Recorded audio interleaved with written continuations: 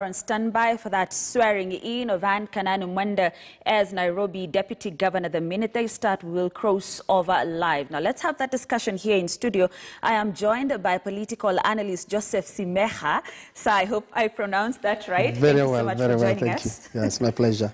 All right, let's start from there. Kananu Approved is the new Deputy Governor of Nairobi County, and if all goes as planned, as Maringa has told us, a few minutes from now, we should have her swearing in as DG. Yes, no surprises, I suppose, in terms of what has happened, the process, the way it's gone.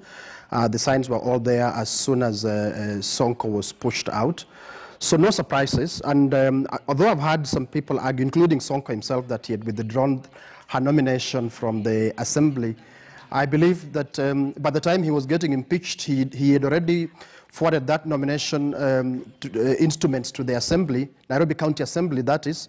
And therefore, it was now the property of Nairobi County Assembly. So I doubt that he would have the legal mandate to lawfully withdraw that nomination. So no surprises at all that, she is now the Deputy Governor of Nairobi County.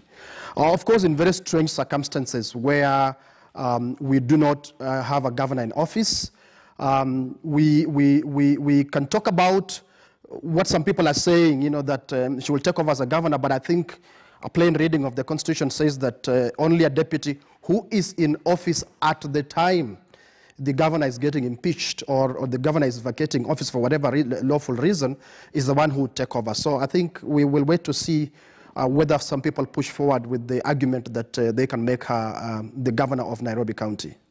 All right, thank you so much, sir. I'm told we should wrap it up there for this part of the Nairobi matters pertaining Nairobi County. Of course, we know we have Deputy Governor Kananu Approved, but stay with me, sir. Of course, we'll have another conversation with you regarding the Uganda elections. So we take a short break, I believe.